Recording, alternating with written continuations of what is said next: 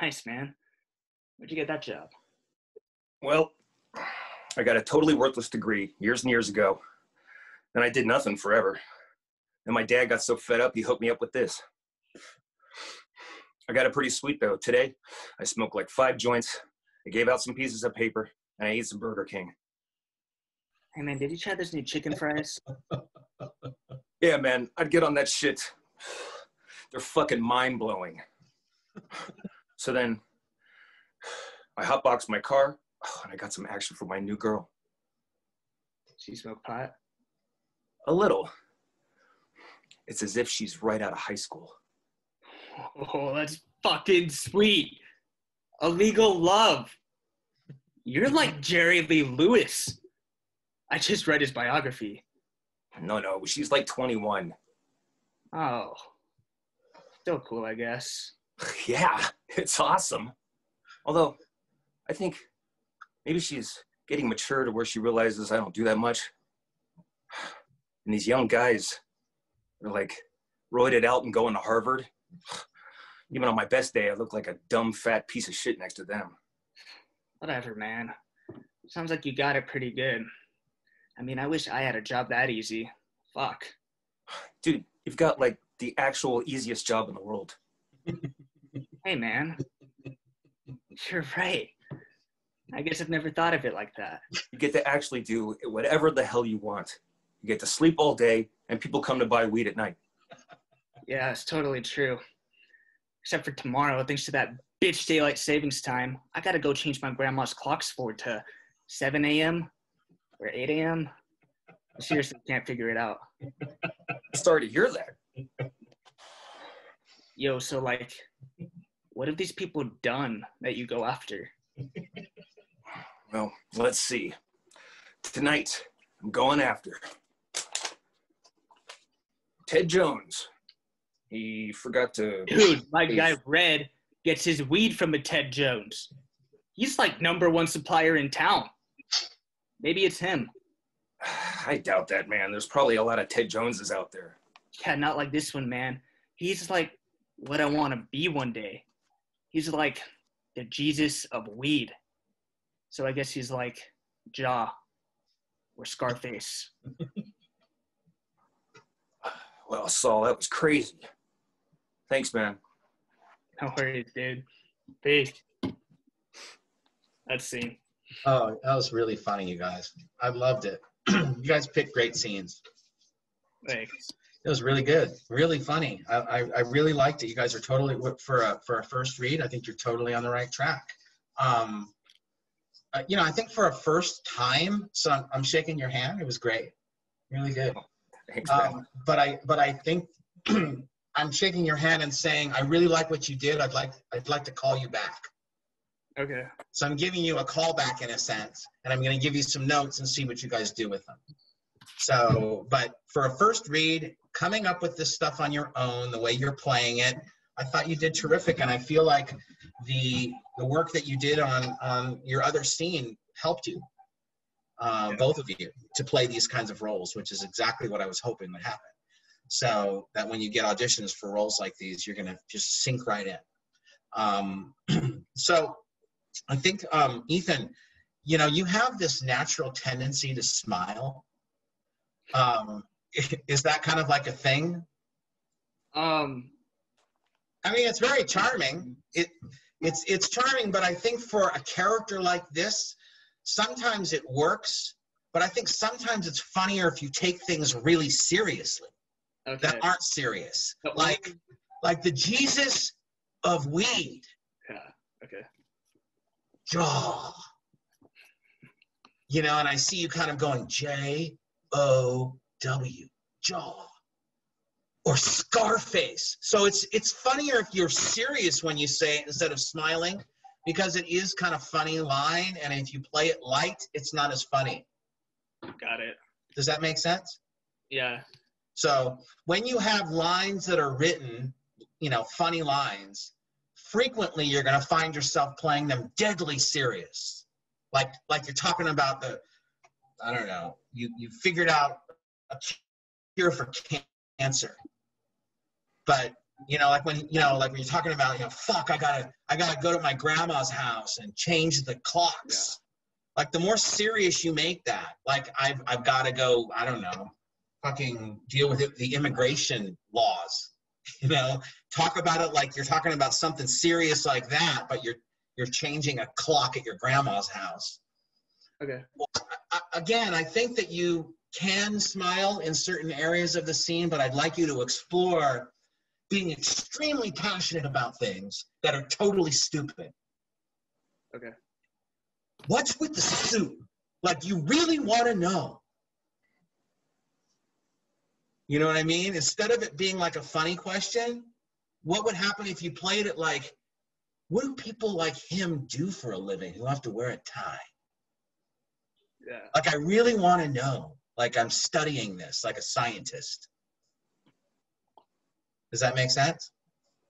Yeah. Don't be afraid to be animated. Don't be afraid to have your mind blown and do this kind of shit in the scene. Fuck! Oh my God. You know, one of the comedic principles is being funny to look at. So you want to give us a funny picture. So this is a farce. So you're dealing with broad comedies, very heightened characters and heightened comedic situations. The goal is to get big laughs. So, you have you're the funny man primarily in this scene. There are some moments, Tim, that you're the funny guy as well, and you're going to react to it. But primarily, Ethan, you would be considered the guy throwing the pies, being the funnier of the two, and Tim is reacting. So if you are that guy, you have the freedom and the responsibility to do funny-looking things.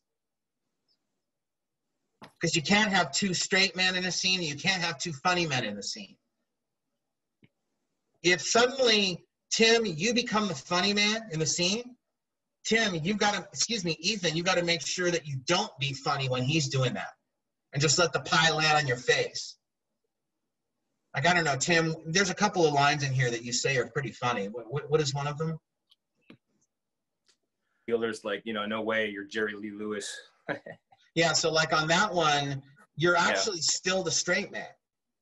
Yeah. Because he's the one saying the wacky thing. You are kind of saying something funny, but we know that he's going to be saying Jerry Lee Lewis, illegal love or whatever you say, Ethan.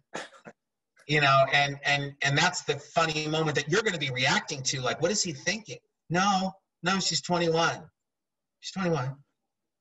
I don't want to fucking you calling the police. I don't want people thinking I'm like fucking raping young women. Like, that's not funny to me. Like if he's saying you're involved in illegal love and that's cool, doesn't that gross you out a little bit? Yeah. Let's see that. So I would approach this. I like your character's take, Tim, the way you're playing him. I'd like you to explore also.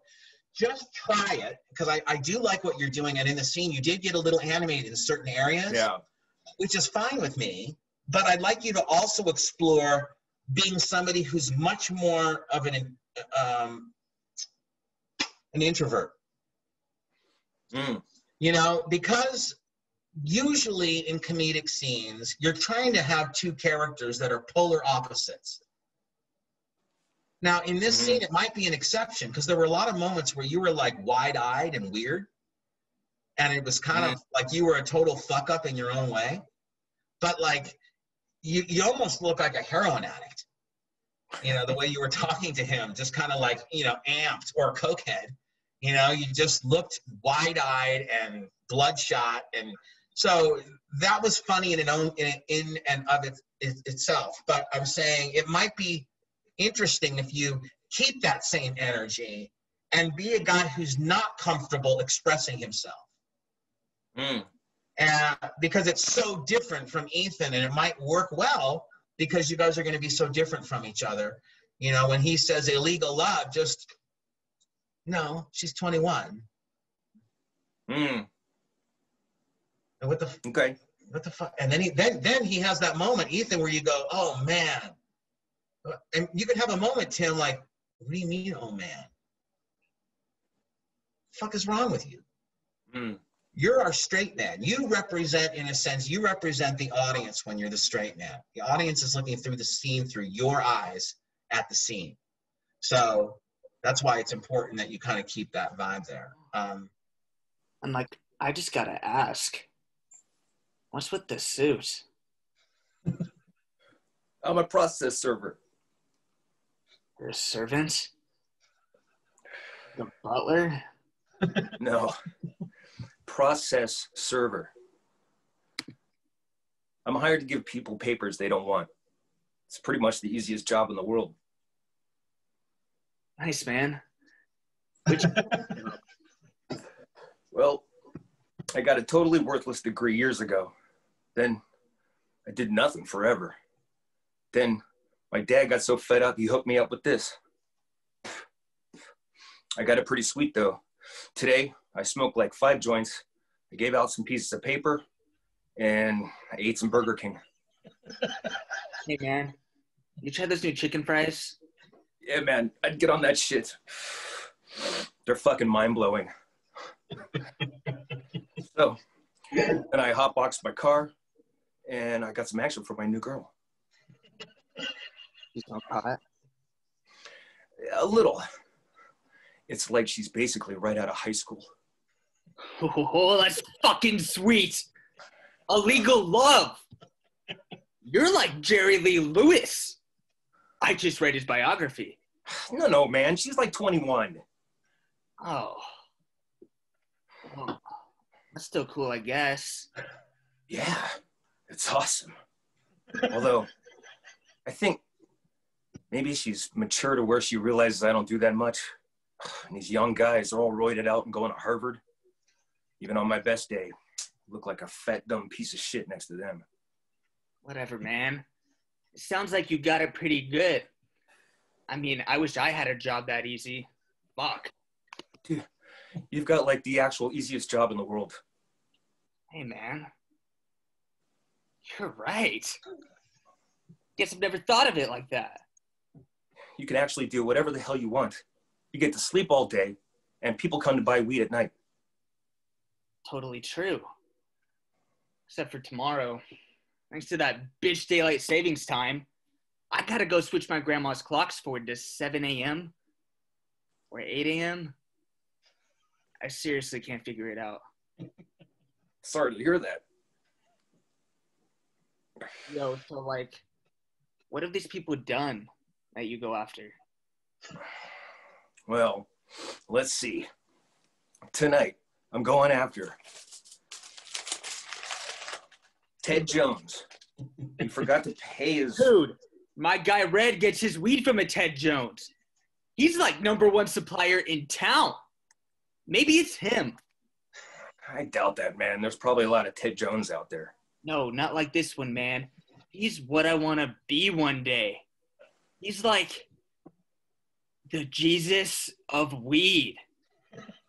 So I guess he's like Jaw or Scarface. Well, Saul, this was crazy. Thanks, man. No worries, dude. Peace. Let's see. It's the scene. I just loved it, you guys. That was so awesome. That was the best scene you guys have both done.